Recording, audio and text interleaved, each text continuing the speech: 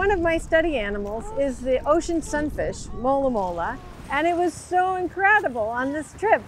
On way back from one of the islands we were visiting, a sea lion had dismembered one and left it floating in the water, and I was able to pick it up and bring it back to the ship and dissect it for everyone to see the insides. Here we have Julia Child. There's absolutely no reason not to eat this fish. What I love most about the sunfish is that you look at it and it kind of is this international fish of mystery. It's a parasite, and I know it's definitely alive. Look at it. Look at it. I've never opened up a sunfish without finding one of those in its gills. I had no intention of studying the sunfish for 30 years, but I just can't help myself.